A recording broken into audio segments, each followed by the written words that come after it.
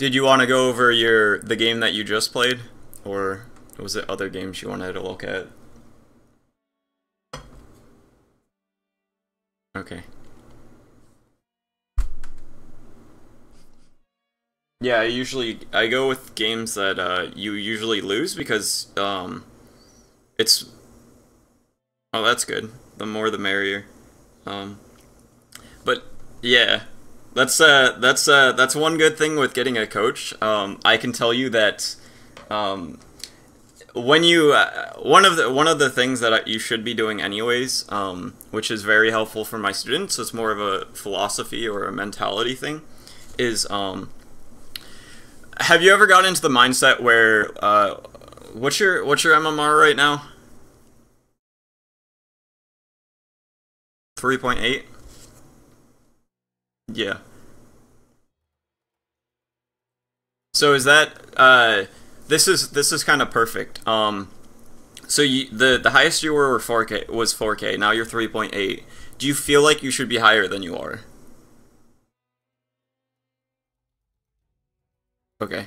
So the philosophy thing, the mentality thing is there's usually two different mindsets that you can use. The main mindset that I think a lot of people have is I'm not the MMR I deserve to be. Have you ever ran into that where you're like, well, I should just be 300 MMR higher than I am right now? Yeah.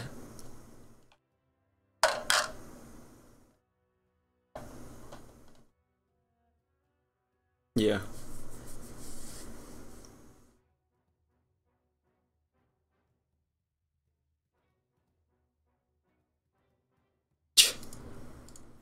Yeah.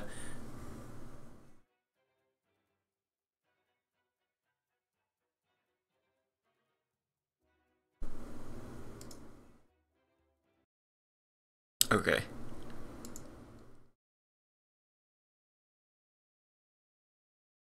Yeah.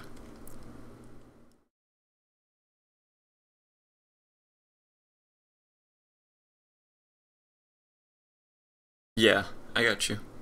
The thing that I was talking about though was so if you play from a mindset of thinking that you should be like a few hundred MMR higher than you are, like if I was the highest I ever was 6.8K, um, and right now I'm 6.2 and a half. But this is also with the MMR change.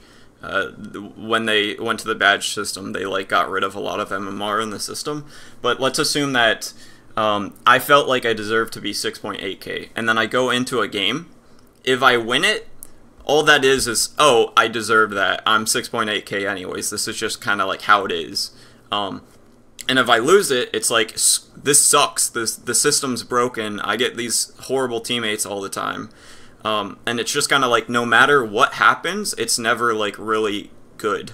Like you never feel good about it, and it's more of like always negative. At the very best, it's like neutral. But what I try to make my students change to is being curious about the game. Like the most that you or anyone has probably improved at Dota was probably within the first 500 hours of playing it. Because you're like, what is all of this? I don't know anything.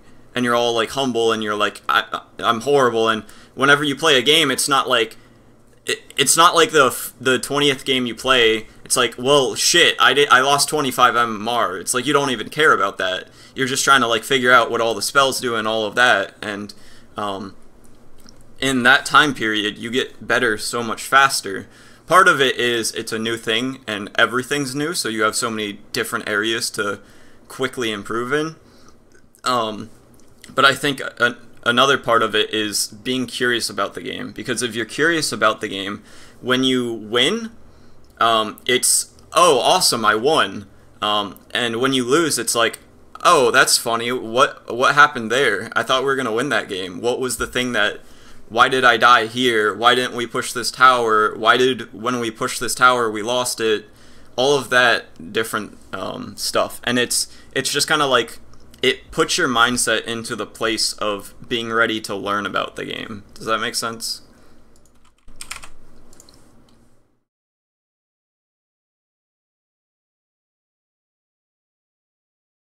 Yeah. Yeah.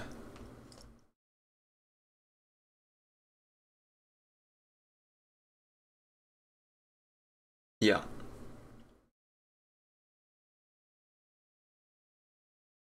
Yeah. Yeah.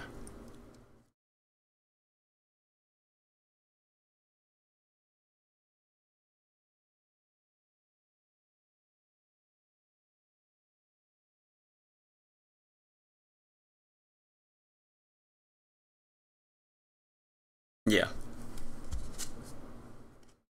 Yeah, and you're starting to get curious about the game and you're starting to improve, right?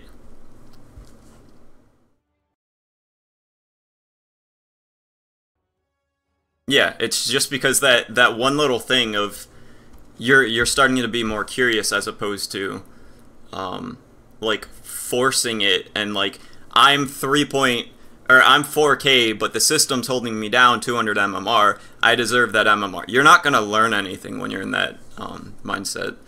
Um,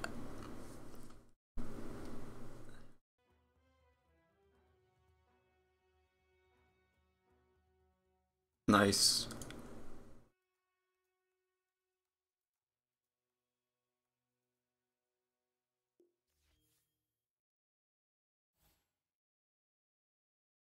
Ah, I gotcha. Yeah, you might want to think about trying to get into like some leagues or something. Then that sounds like it'd be a lot more um, fun for you.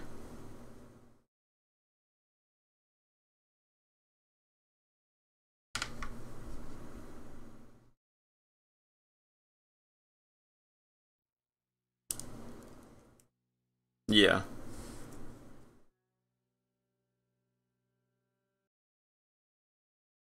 Well, that's the good thing. You want to be playing against better players.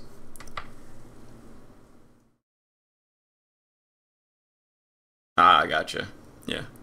All right. So with the gamer sensei, I'm gonna schedule our lesson for.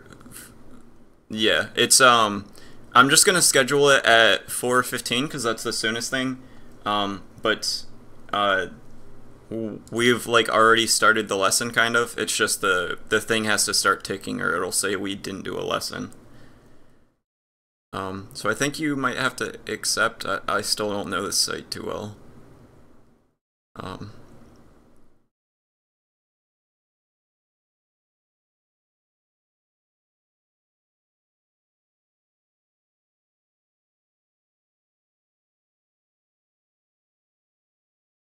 yeah, I think I tried to schedule it. It says it seems your student needs to finish their profile before they can schedule a lesson. Do you have your Steam account linked? I think that was okay. See, I'm learning. My second student on this site had that problem, and he said something about the um. Yeah, I I-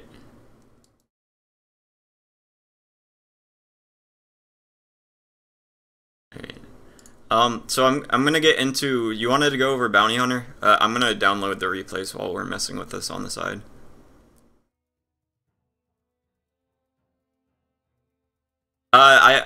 I added you to my party so I can easily go to your recent games.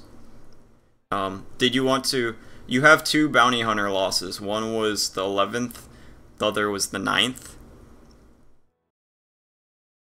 Do you just want to go over both of them? Alright. Okay. And I'm sharing my screen over Skype. And then you'll be able to watch me watch your replay.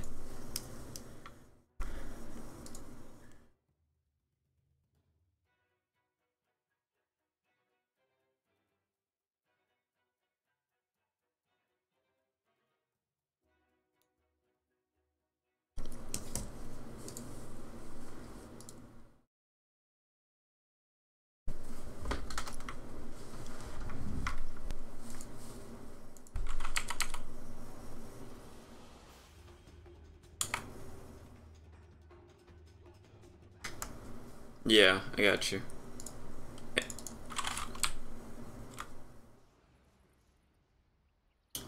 I like your build. Yeah, I got lucky when I got into Dota. My friend got me into it. I had previous Dota 1 experience and League experience. And then one of my buddies from another game was like, I was playing some MMORPG, and we kind of like hit the content wall where you don't really have much to do except for like weekly things. But we were really good friends, so we played Dota. He was about 4K, so my first like 200 to 500 hours, I was playing party with a 4K, and then I calibrated at 3.8, and I think a lot of that had to do with, yeah, and I think I attribute a lot of it to him, because I was just playing against better people, and he was always flaming me for the stupid shit that I was doing, because I was like a 1K when I started.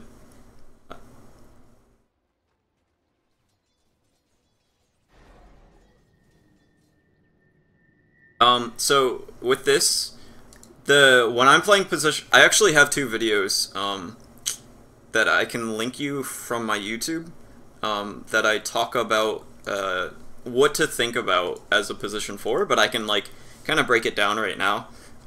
It's, your thought process should be identifying what you need to do in the game. Like what is the most important thing to happen? Like yeah.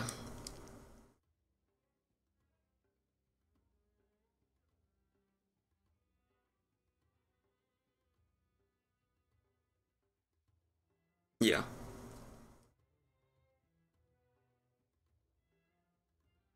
Yeah. Well, the second part is, the first is you have to identify what you need to do. So this game, like, if you shut down any of them, it's pretty good, but you would prefer to shut down the SF or the Luna, right? Like, you don't care too much about the LC. So those are the things that you need to do, and then when you figure that out, you try to figure out what you can actually do. Because if you go bottom right now, yeah, you need to shut down the Luna, but you're not going to do that against a Shadow Shaman and yeah, so you realize that, you first figure out that you need to do it, because if these guys rotate, then it opens up the opportunity to do this. And let's say these two are both mid, and you can't help your mid at all, and then LC and Luna are equally gankable. Realizing that you need to shut down the Luna will help you understand that that's where you want to go when you can go there. And then the second step of that, again, is figuring out what you can actually do. And with that in mind, you can't actually do anything to the Shadow Fiend here because of the creep equilibrium. When I look to go mid as a position 4, I only really want to do it if the creeps are like here-ish. When it's up here, you show up and then he's immediately under his tower. Whereas, like, if it's right here and you go on him here, you have all of this distance between when he's under his tower. And here, you have about, like, 1/20th of that distance, right? So, you need to shut down the SF, but you can't really. It's definitely a good thought. Like, I agree with that, and that goes through my mind every game that there's a Shadow Fiend. If you can shut him down in the first minute or two, he's going to have a horrible game. And that will make you want to lean more towards going mid, but in this game, with where the creeps line up, you can't really do all too much. And then you can't do much bottom either. So when something like this happens, it's kind of like my thought process is, if I can shut down the LC a lot early, then these guys will be able to take care of LC completely on their own in a few minutes. And then that... What was that? Yeah, it's kind of like if you shut this guy down when you can, it'll provide you the opportunity to shut this guy or this guy down later on. Like, if you just sit mid and try and like harass this guy when you can barely do it, yeah, you might force out him to buy another salve or whatever. But then your LC is going to constantly be a problem, and the Luna is going to constantly be a problem. Whereas if you go top here, you can shut down the LC completely, and then later use the space that you created by keeping this hero so weak to shut down the SF more later while also having the LC shut down. Does that make sense? So with that in mind, go ahead.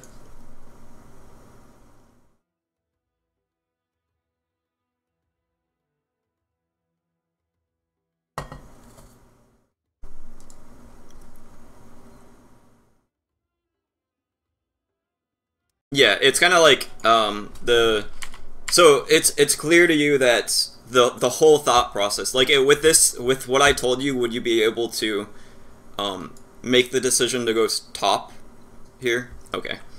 So then with what I would be thinking is the second that I'm like right here, I'm like, okay, the Shadow Fiend's lane is pushed, I'm gonna go top, and then you can get there in time to harass him out or her out. Like this is enough information right here to make me want to go top. And then of course bottom's just you're not going to do anything down there. I do like the items. Sometimes people try and go boots or like branches or some shit and it doesn't do anything.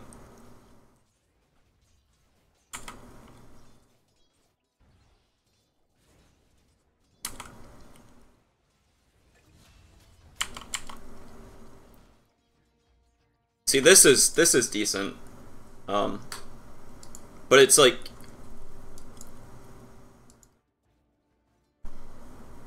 yeah, it's just kind of like you could have came back and did this, after doing a little bit on her. Like, if you were top right now, she's dead, right? With Frost Blast and Spin, or yeah. And she doesn't have any salve. She might live with a Fairy Fire and a heal, but she has to back all the way and then TP back in, which means the Juggernaut's going to be level 3, the Lich is going to be level 3, she's going to be level 1, and this lane's over. And you would have been able to rotate mid and do this just the same. So, like, in this situation, you could have shut down 2 heroes in the time that... Or you could have shut down 1 hero and then started to shut down the other hero in the same amount of time that... Like, this is good. This is, like, don't get me wrong, this is, you're having a lot of impact mid, but you could have also had a lot of impact top.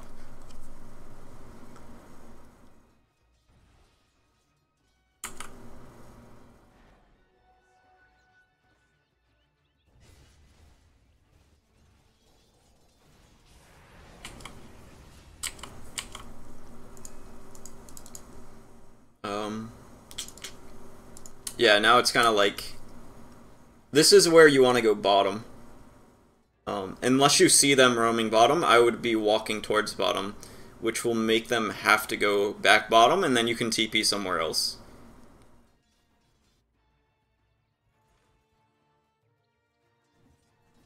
Yeah. Like, it would be, I would head bottom, in the hopes that they stay mid or something, and I'd be able to shut down the Luna. But if I see them, like if I'm invis right here and I see them walking this way, I wouldn't go bottom, but that would still be worth it because you gave the your offlaner the information that they are going bottom for sure, and that he does need to back up. Whereas like if it's 50-50, they're coming bottom, he might stay in a position where he can just die to a disruption and then rot and hook and lucent beam.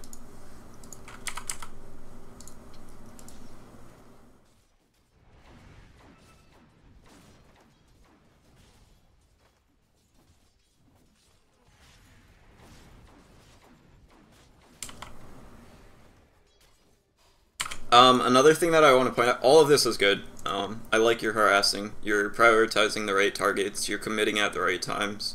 But you, one thing that I point out with like most of my students is you're not using your quick buy. If you control shift click, you can fill this up to 8 components. Okay, good. And that's like one of the things that you can easily start doing, and it'll give you like a 2% higher win rate or whatever.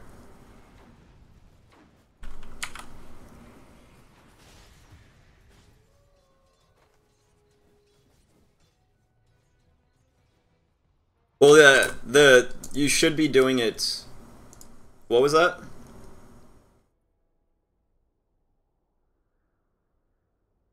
Yeah. The time that I do it is when you're running here at the start of the game, you have 40 seconds where your hero's running from here to here, and it's kind of like you're not doing anything else.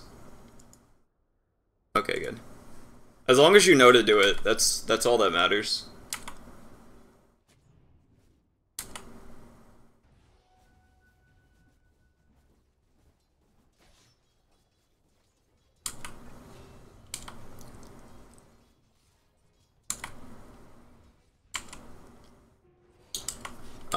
I would be staying down bottom here. My thought process here would be, I'm going to, after you kill the Pudge, it would be, I'm going to stay down here, and I'm going to force the Pudge to come bottom, and then they're going to have 3 people tri-laning my Underlord, and he's not even there, and then you go top. If the Pudge goes bottom, and if the Pudge goes top, you harass out the Luna, because she's alone right now. This guy's going to go Shrine, and then it's going to be a 2v1, and you guys are going to be able to destroy the Luna.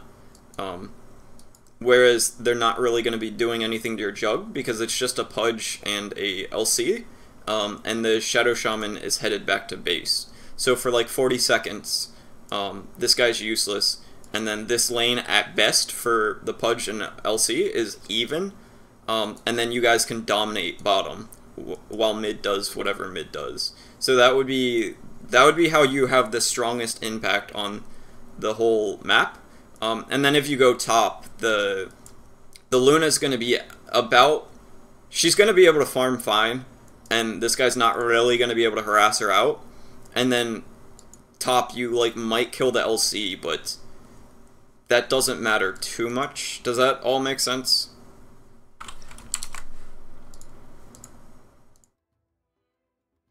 You TP top when the Pudge shows up.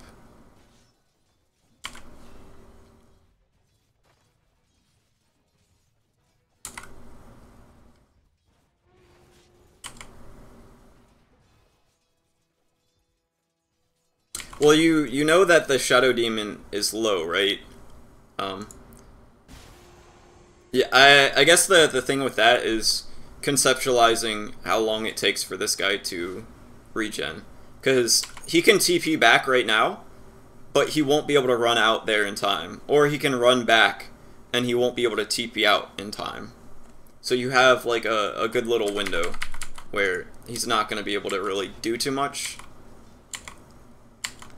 Because, yeah, like, you TP up here, and he's still back in base. That's kind of, like, hard to start doing correctly, but it's definitely worth the effort.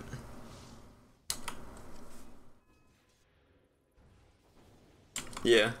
It's just, like, even if you get the Pudge kill, wouldn't you much rather have stopped the Luna from getting, like, 5 last hits?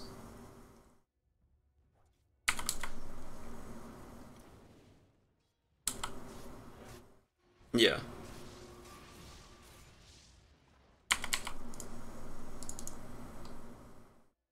Yeah, and this is kind of like the LC is stronger than the Juggernaut right now. Like, this guy spins and she just doesn't care.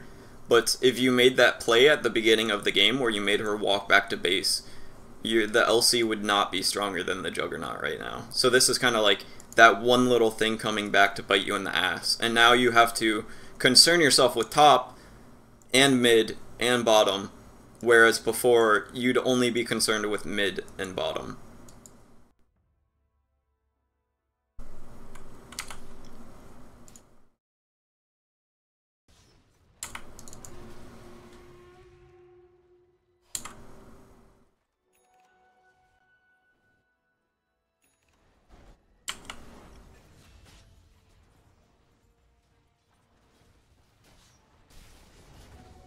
Nice.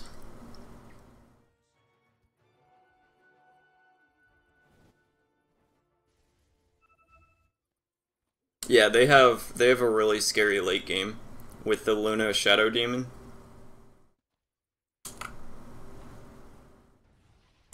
And you guys don't have any stuns at all.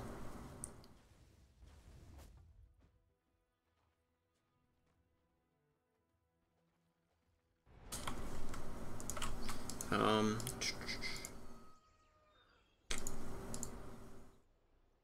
so you first picked it for your team. Um, as a position 4, I think the only two heroes that you can get away with first picking as a roamer is Clockwork and Night Stalker. And the reason behind that is there's no situation where having a Clockwork or a Night Stalker is bad, really. They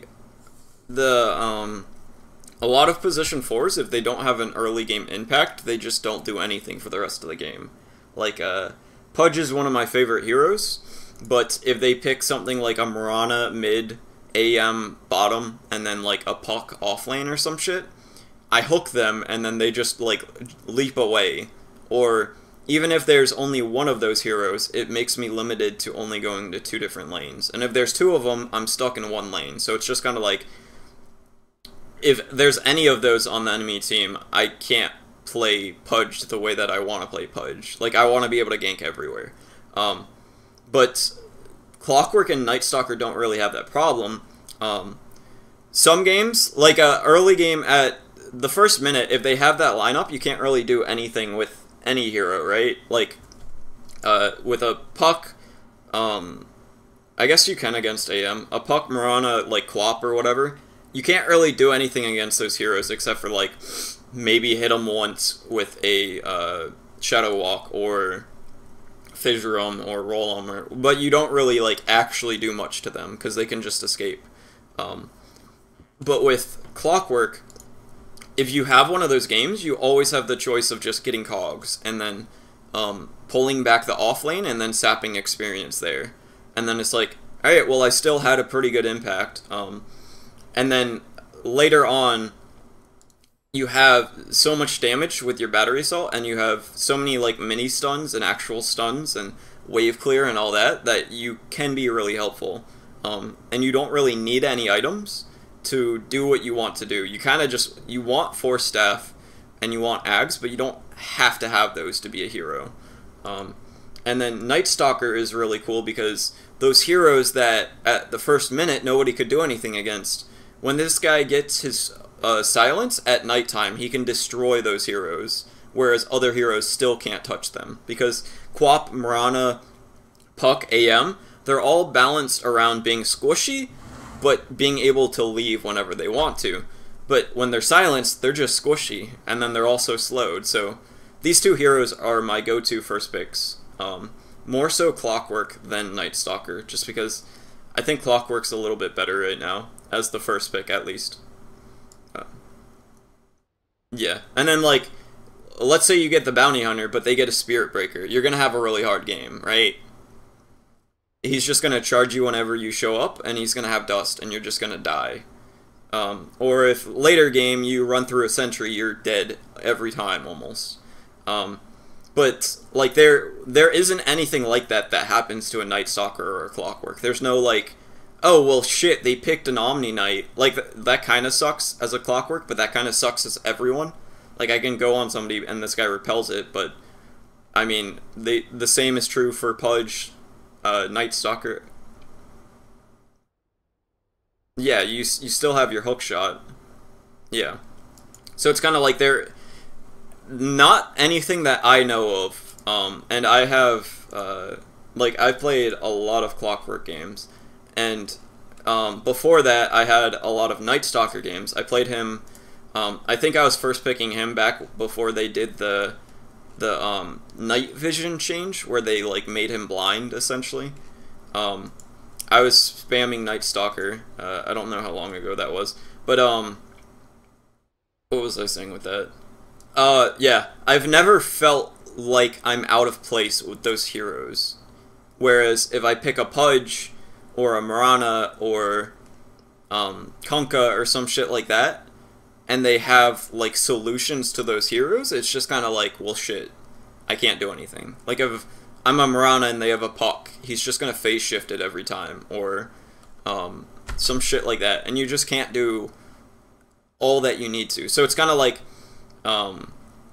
Clockwork and Night Stalker almost always meet their full potential, whereas the other heroes very often won't be able to. And if you're first picking those heroes, it's even less likely, because they're like, oh, it's a Pudge. If I just pick Puck, I don't really care about their roamer, and then they have a really nice game. And Bounty Hunter kind of falls into that a little bit, but he's not too bad.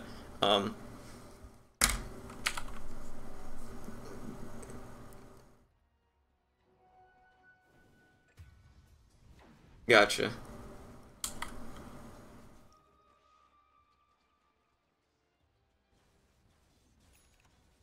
Yeah.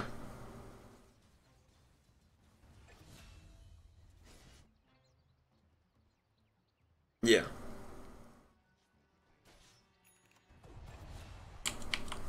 Uh, yeah. Yeah. Yeah, yeah. Yeah. It gives you double damage.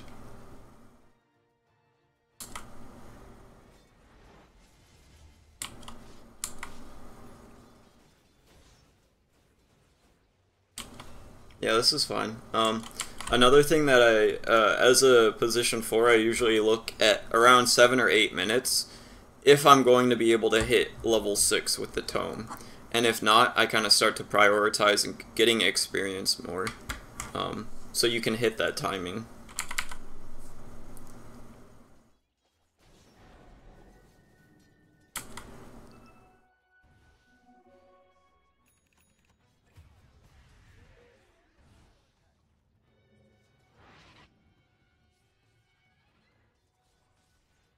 You TP to the shrine.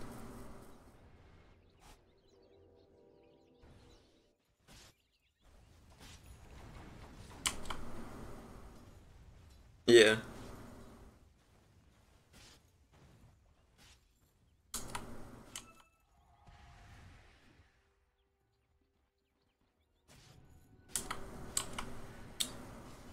Well, this is like if these 2 minutes you'd be able to do stuff if you didn't make the earlier mistakes, because you'd be stronger and they'd be weaker. You'd probably have your level 6.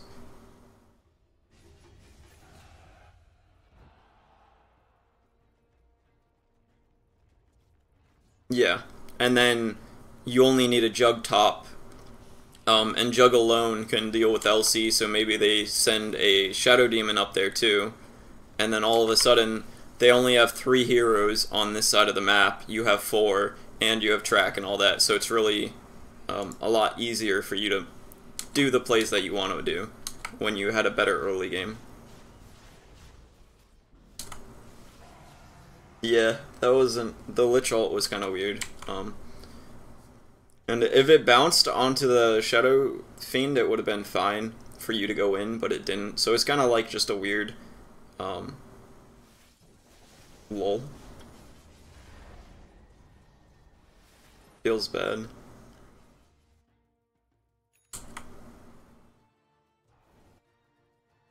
Maybe, yeah.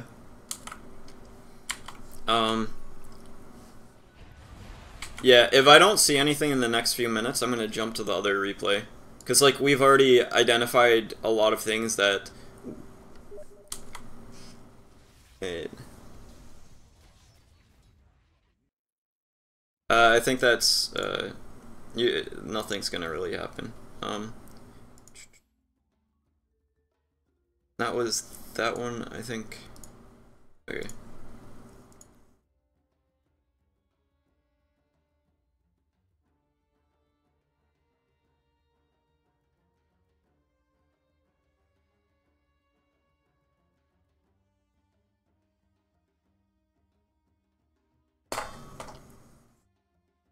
But yeah.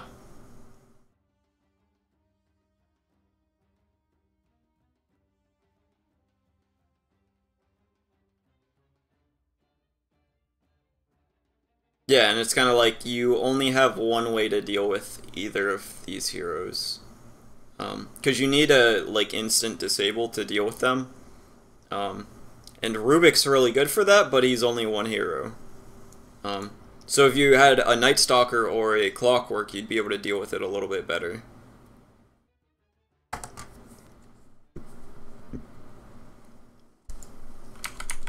Yeah.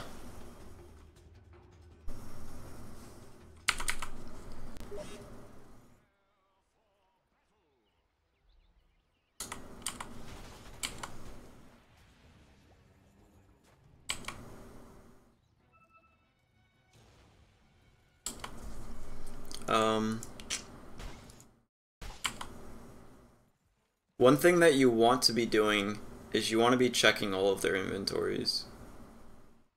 Because if it's really important as a bounty hunter specifically, because like if they have a dust right here, you're dead.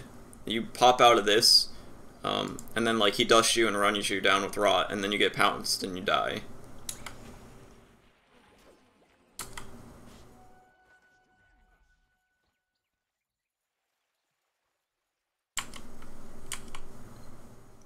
You shouldn't be being afraid of this pudge.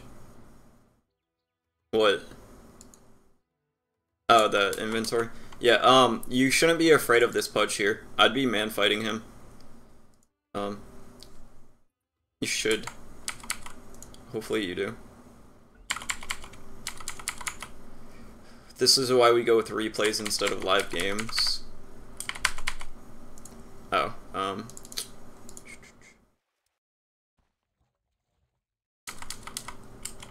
no. I guess you're trying to place your ward. But it's, Pudge, if you look at his ability and his stats and all that, he has 1 armor. Yeah. And his rot isn't actually a trading ability. He takes as much damage as you do. So... And then, like, this is good, because the creep wave is so pushed out. And see how different it's going? Yeah. Yeah. And that's literally just... You went there when the creep wave was pushed out. And that's the only difference, really.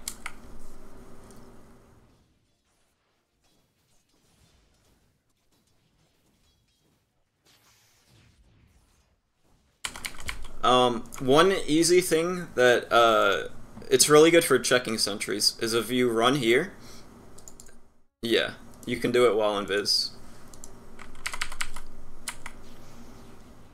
And then here it's kind of, yeah, you're getting your level 2, I guess that's fine.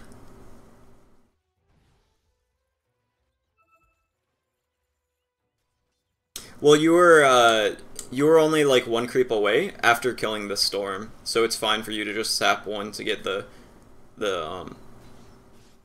well, it's, oh, well, what you did was fine. The only time that I'd really sap is if I'm close to a level, like 1 creep away from a level. And you're using your quick buy, there's no reason to not have it full, though. You can have up to 8 things in it, and, like, if you have your, if you queue up the magic wand instead of the stick and you, like, die, you can spend all of your unreliable gold on, like, branches and mangoes and shit.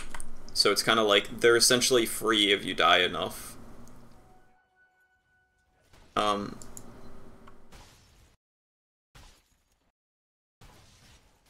Yeah, that stuff adds up. Like, I looked at one game where, I think I didn't buy out my items as a carry Slark, when I died, and it ended up costing me around 4,000 gold at 40 minutes because of, because I would die and then I wouldn't have an item, and then that item would have saved me and I would have died again and not buy out. So it's like a lot of things.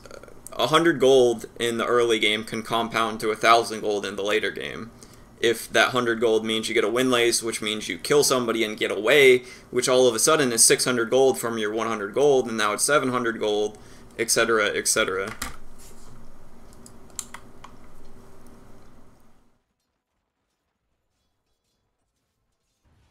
Yeah. Yeah. Yep. Yep. Yeah, it's just kind of like, what else are you going to do in the next 20 seconds?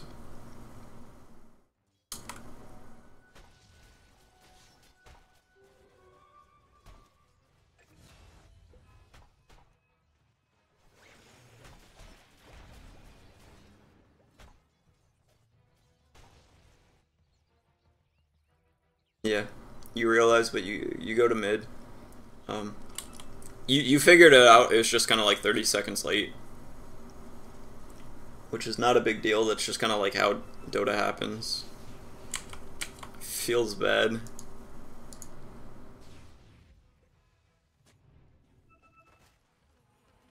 Ah, yeah. Okay. Yeah, that's fine.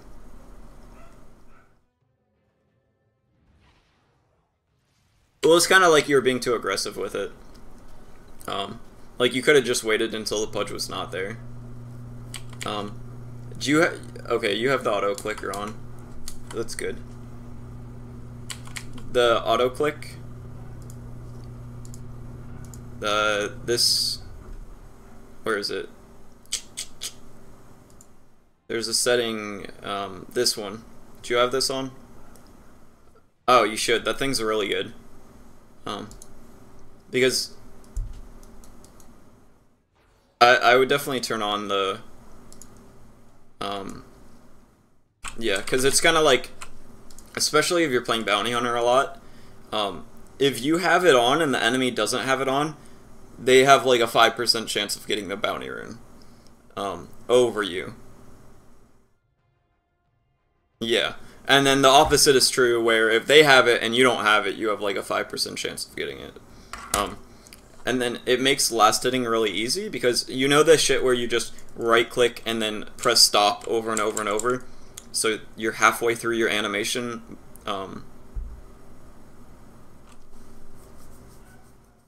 Yeah, you only have to spam one now. Yeah, and then the other reason that I really like it is if you're blocking mid, all you have to do is, it's basically the same thing where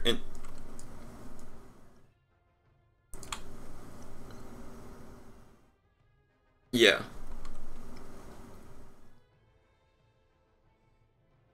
Yeah. Yeah. It makes you, it's a lot easier to focus on it, and then you just kind of like, if you're like right here blocking the creeps, you have your mouse up here and then you're spamming the stop key.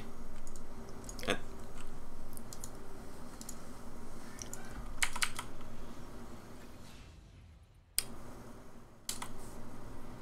yeah, that's good. Nice. It's good.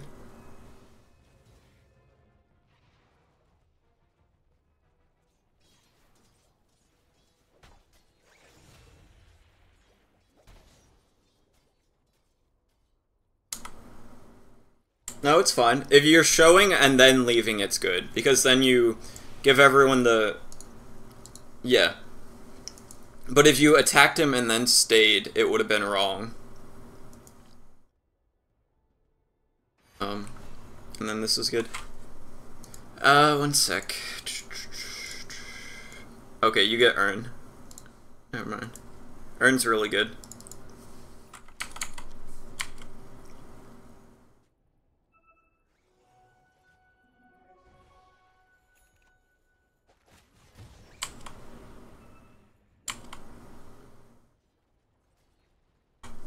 Yeah.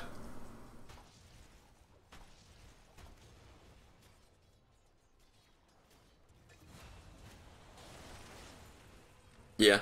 That's also, I sometimes get Tranquils on Bounty Hunter, and then let Earn solve most of my mana problems. And then you're running around quick as shit, and then you can get, you can go Tranquils, Tranquils, Earn, and then Windlace to eventually build into the Spirit Vessel. And that's around 2,000 gold altogether with the Earn, the Windlace, and the Tranquils. But you're so quick.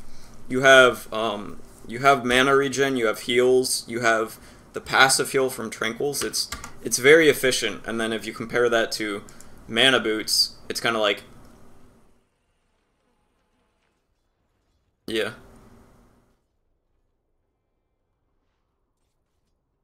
Yeah, I mean, I think you still kind of want one more regen item, so you might want to get, like, a win late, or, um, yeah, clarities too. You can definitely just solve it with those, because they're so cheap, and you're running around a lot, so you're not going to have them break.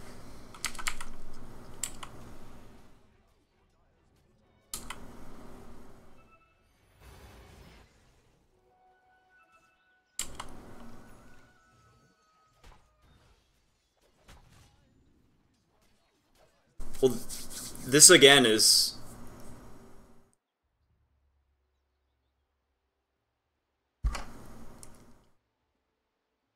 Yeah, it's just kind of like... This is, again, you didn't play out the first 5 minutes correctly, so the rest of the game is going to be a lot harder. I also would have liked you to have paid a little bit more attention to the Nature's Prophet, because you can easily go over here, like, steal a big creep, check if he's low, like, kill his treants and stuff, and that's just kind of like, if you have nothing else to do, why not? He's a... Yeah. Yeah. He was off lane and he was jungling a lot, because he was getting zoned out.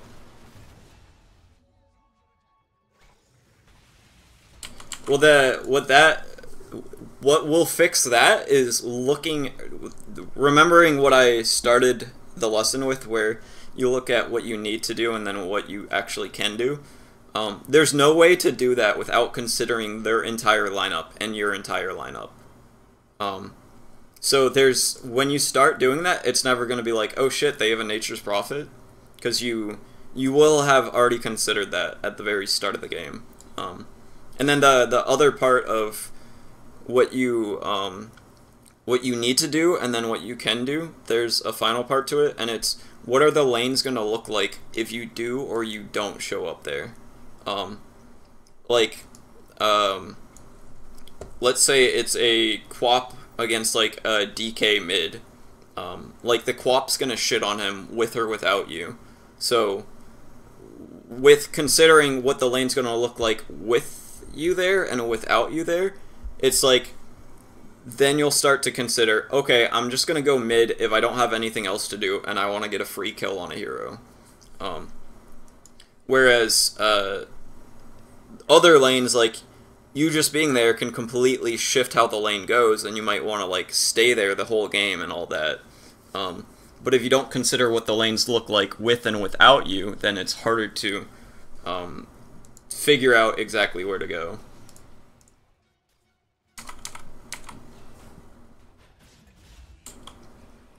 Yeah. Well, it's easier when you, like, have the structure laid out to, like, what your thought process should be. Ah, no, you're supposed to take his creep.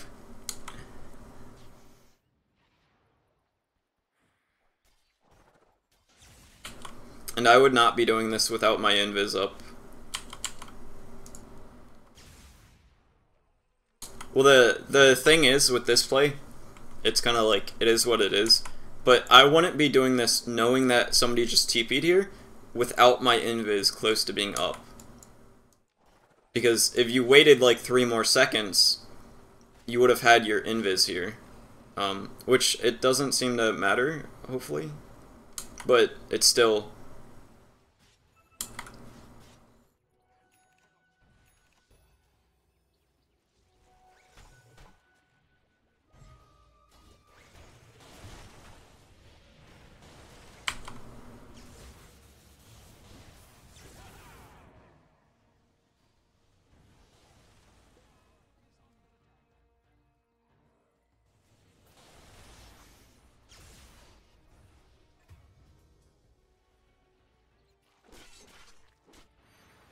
Yeah.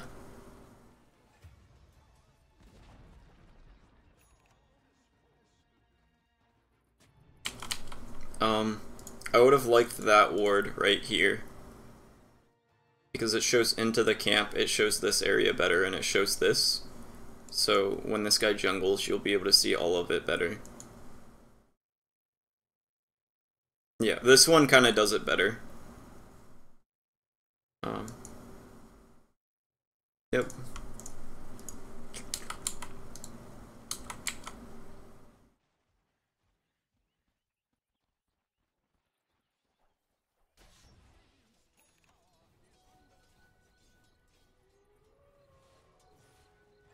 Yeah, your 6 should be a priority right now. Like, you can't kill him anymore, because if he has mana, he's just gonna zip away. And your mid's already won. Your Arc Warden is... Yeah, the Arc Warden's 5 levels over the Storm Spirit, so you don't really have to worry about the Storm anymore.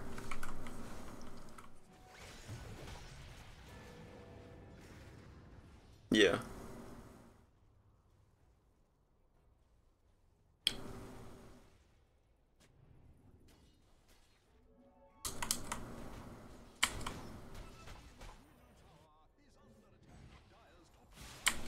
I think the build this game would have been Tranquils earn Orchid.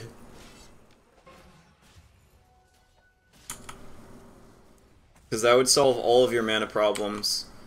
The Pudge would die to his Rot, the Prophet wouldn't be able to teleport out, the Storm would be dead when you catch him, and the Slark would be dead when you catch him. It's plus and minus. Next to, it's to the right of 0 and the left of backspace.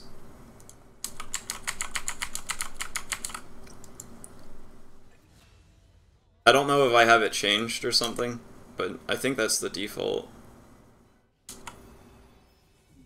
And then F9 pauses it too.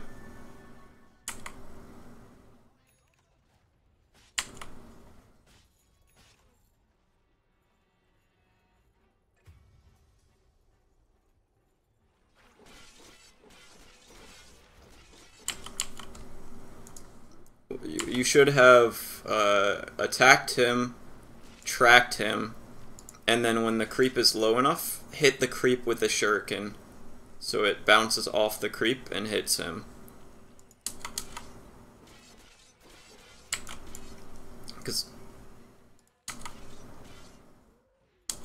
And then he wouldn't have healed as much, he would have been lower, he wouldn't have got the last hit.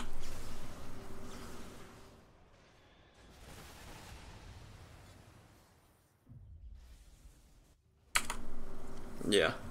But would you agree that Orchid is the right thing to pick up here? Okay. Would you be able to make that decision on your own after this lesson? If this game, like, happened again? Oh, okay. Yeah.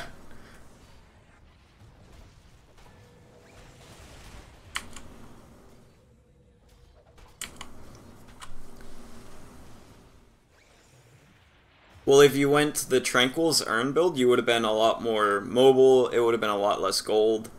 Um, yeah, or if you have to, like, double Sage's Mask or whatever you have to do.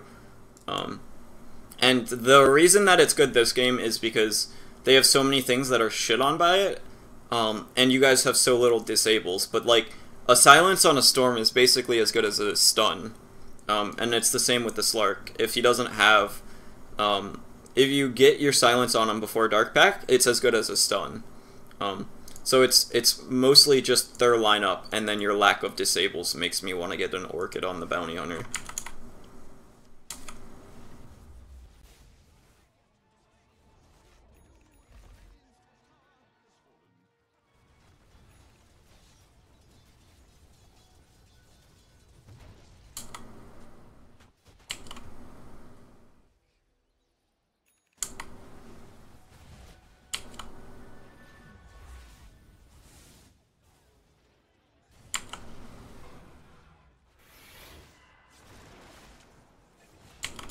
Um,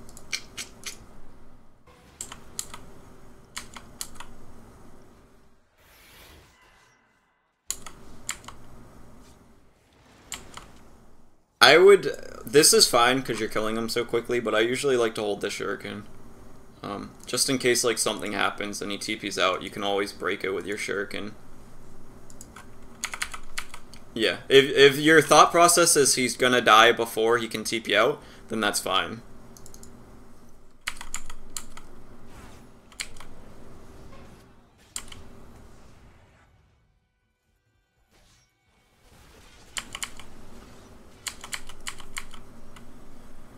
You should earn him, or you should shuriken the prophet here, and then I'm pretty sure you live.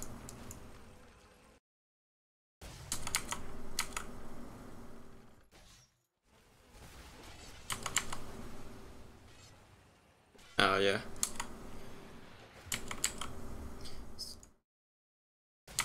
Yeah.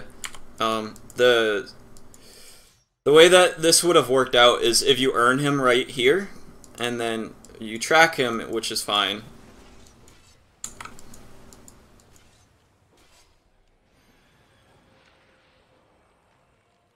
Yeah. Yeah. Yeah. I mean, it ends up being a good play, but still, it could have been... You could have got another track on the Abaddon.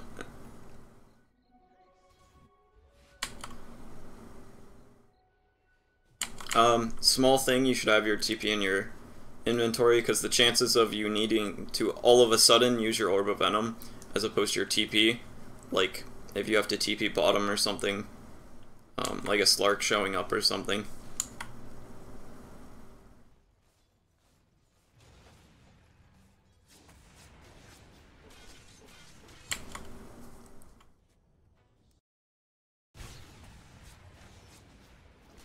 I think you were just kind of like too slow with your Shadow Walk. Like what you're doing is fine, but you have to realize that the play is to get your shit off and immediately get out. Yeah.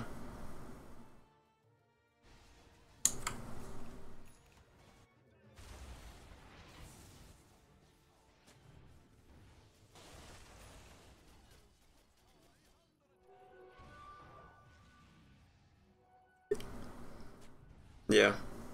That's just kind of like that's a transition that happens where early game it's good, but later game it's like, yeah, you tickled them and you died. Good job.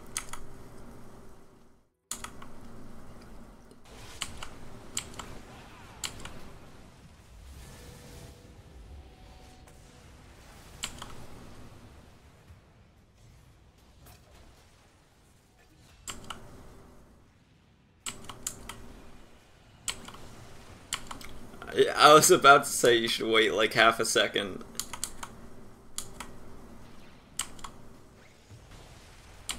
Yeah, it's the only way that I knew, it's just kind of like a feel thing. Like I guess it's kind of like hearing it, and then like I've played against Slark enough that I can pretty much predict when his next Dark Pact is gonna be. But that's like, it's just kind of like something that you have to figure out on your own, I guess.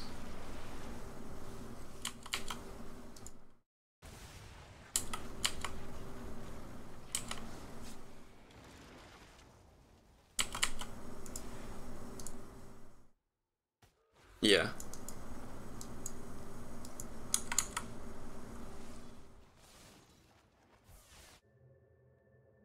Yeah.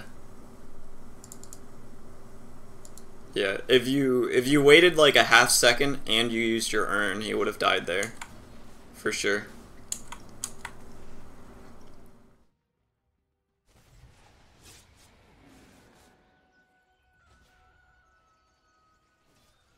Uh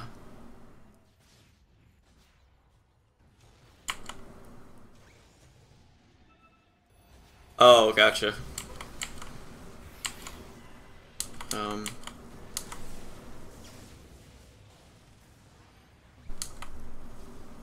Yeah, you guys don't have any disables, so there's nothing to stop them except for the Rubik.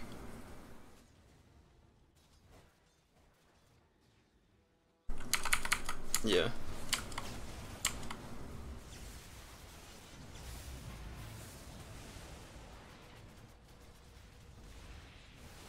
Yeah, at this point the game's pretty much over. Um, do you have any questions about either of the games? Do you have any questions about either of the games? Like, do you have any questions about Bounty Hunter build, when to go what, or what's my opinion on what talents or whatever?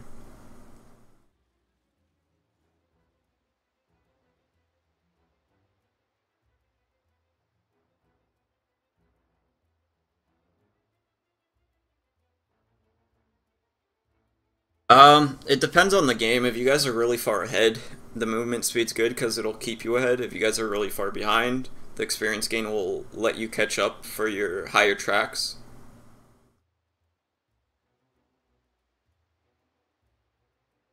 Yeah. And it's kind of like if you're ahead in the game, it's not that you're going to be getting a lot more experience, it's that the enemies are going to be a lot lower level, so you're relatively a lot stronger, but not actually a lot stronger. So the movement speed will help you keep them down more, which will keep you relatively stronger longer than the experience gain will.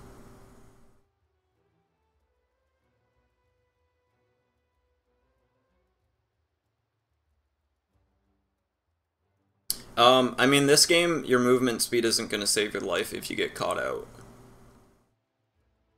The Slark's going to pounce on you, the Prophet's going to tree you, the Storm Spirit's going to zip on you, the Pudger's going to hit you with a hook. You're not saved by movement speed. So if you guys were ahead this game, the movement speed would have been good, but with you guys being behind, I like your experience gain talent. And then the 25, the other ones are kind of obvious. You want to go the toss damage unless you guys are super far ahead and you have like a Desolator or some shit. Yeah, lol. Get a butterfly and throw it in there. But yeah, and then the track gold, it's kind of like if they don't have a lot of right clickers, or if you're not very important, like if they go on you and it's like, big whoop, I already tracked your whole team, good job, you blew your sheep on me, then the track gold's a lot better. But if you guys are already like getting 6 slotted and all that, you don't need the gold too much.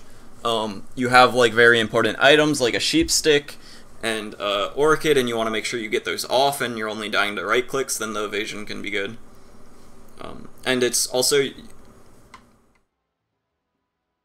yeah, it's the situation that I said, and then also not having anyone that would make the enemy team build a MKB. Because if you have like a PA and you get that talent, even if it's like a really good game to get the talent, it's still going to be shit because they're just going to have an MKB.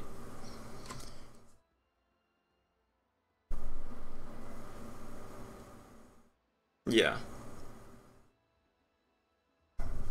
Yeah. Yeah. Okay, so yeah, I'll find those 2 videos that I've been sending those to a lot of people because it's kind of like, it's me getting, it's an hour and like 50 minutes of me talking about what to think about as a position 4. And I talk pretty slow when I'm coaching because I'm like thinking while I'm talking, so you can easily 2 times speed through it. But yeah, any other questions while I look for this?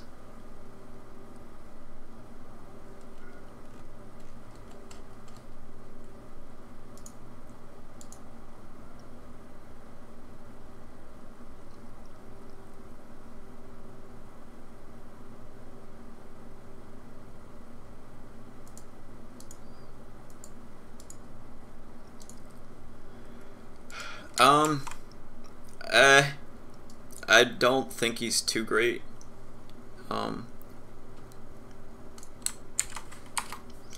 Well, it's kind of like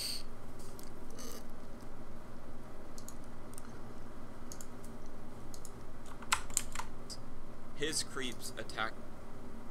Because why? Yeah.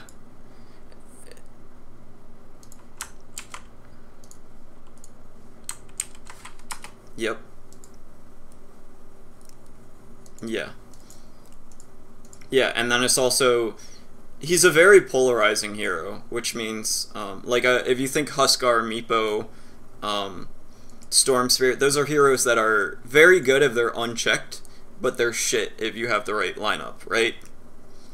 Like if somebody picks a Huskar first pick and then you just get like an AA and then like a Bane or some shit, you just kind of lose the game. Or like a Meepo, if you get like the enemy team has like a Void or a Ember Spirit, like the game gets a lot harder. And like with Huskar, you can just get a fucking Spirit Vessel also. But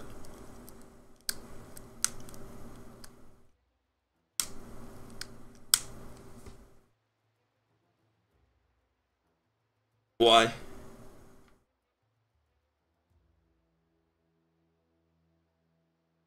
Yeah.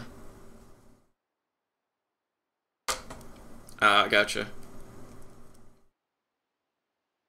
Yeah. Yeah.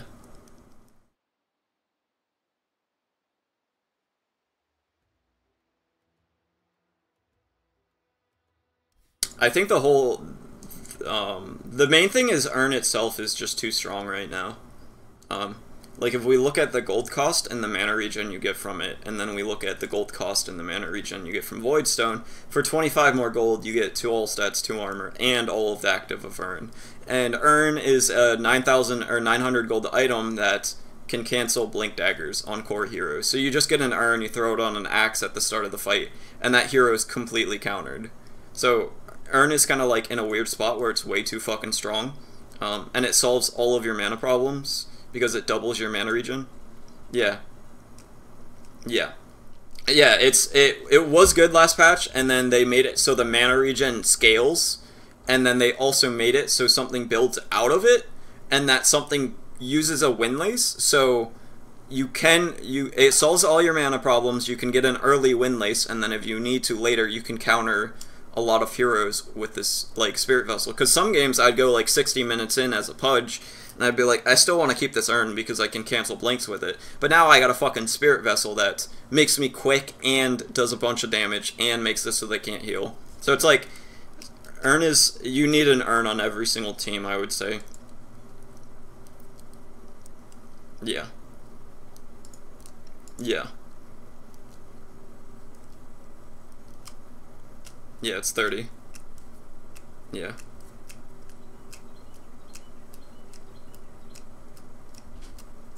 Yeah. Oh, of course. All the other ones suck. Like I've seen this like once or twice. This is like literally a meme. Kaya is really strong on some heroes though. Yeah. Well, Storm, Zeus, Leshrac, um, Skyrath.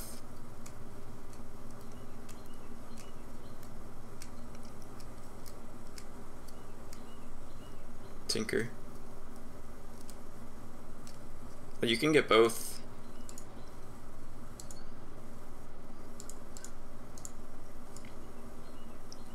Well, I played, the last game I played was with this guy. He's one of my buddies. Like, Kaya's just way too good. Like, it's basically a pseudo Bloodstone of sorts, that also increases your damage. Because it's a farming item. You do 10% more damage and it costs 10% less. So it makes your spells, I think, like 21% more effective combined. And it makes it so sometimes you use, like, one of your nukes can clear a wave longer, or, like, if you're a Zeus, 2 can clear it instead of 3. So it's, like, really good for that. And then, like, he even kept it at 50 minutes in the game, because it's so much damage. Especially from somebody that's all magic damage. So I think it's really strong, and it's just going to get better because they're going to, like, probably make it build into something eventually, because it's kind of weird where they have all 3 of these items, and these 2 go together, and they build into other things, and then the intelligence equivalent doesn't build into anything, which is kind of weird. I'm assuming eventually they're going to combine all 3. But yeah, so any final questions?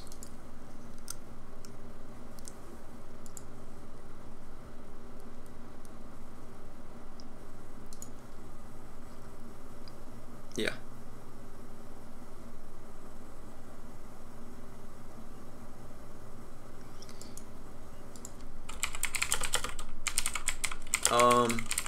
Here, I'll send you something that's very helpful.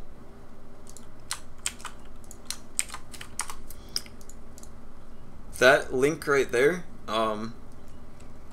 it's the Dota buff matchup link, and it will show you, yeah, this is an easy way to figure out all of the counters for heroes.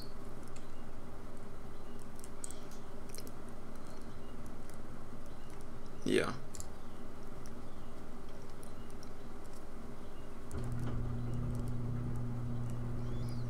Yeah.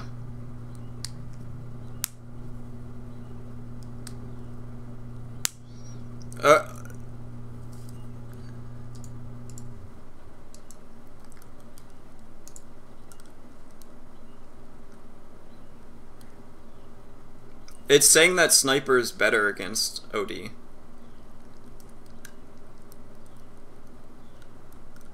Yeah, it's confusing. Like, everyone mixes it up, and I always have to, like, double check it. The thing that's confusing is it says that Sniper has a 4% advantage, and then OD has a higher win rate against Sniper than Sniper's natural win rate. But what that is OD has a higher win rate in general. He has, like, a 52.5% win rate, but Sniper drops it down to a 50%. So then if you click the advantage button and you flip it, it shows you the counters, which are Morphling, Nature's Prophet, Lone Druid, Slark, Stormsphere, Alchemist, Io. Well, that's the thing that I like about it. It's literally just stats, so it's hard to argue. And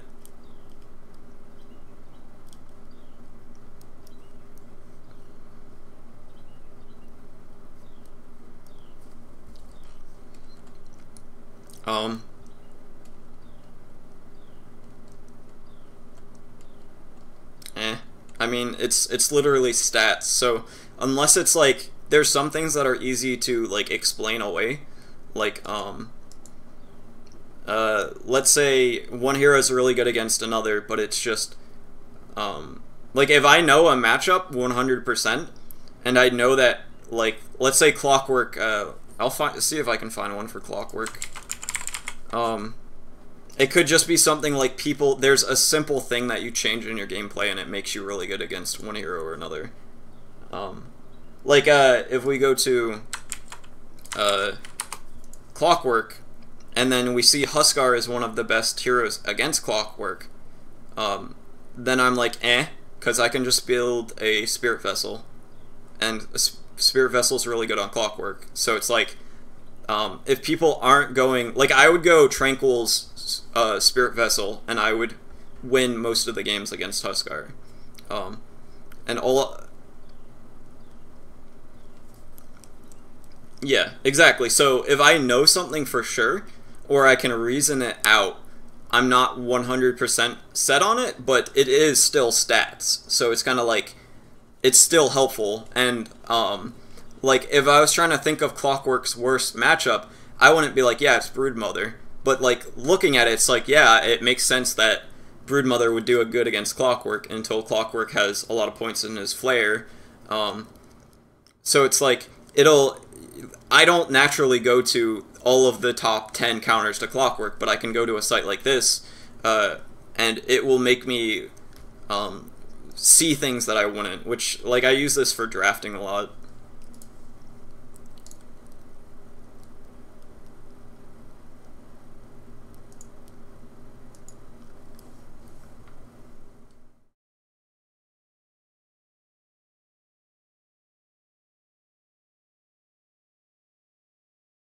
Yeah.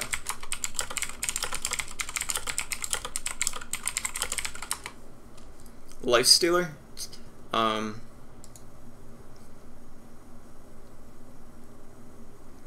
It depends on the matchup.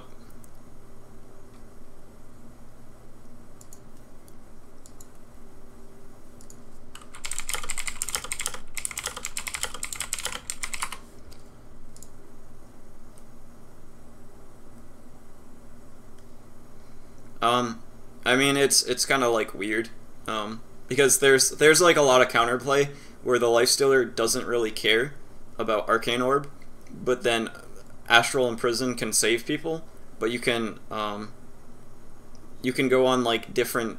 It's I don't think OD destroys a Lifestealer. I think Lifestealer has a slight advantage, depending on the matchup.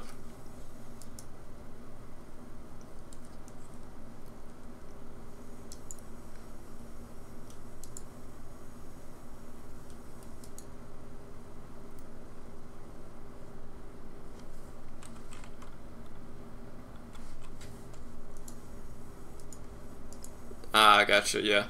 If you have the lockdown for the OD, he melts to a Lifestealer.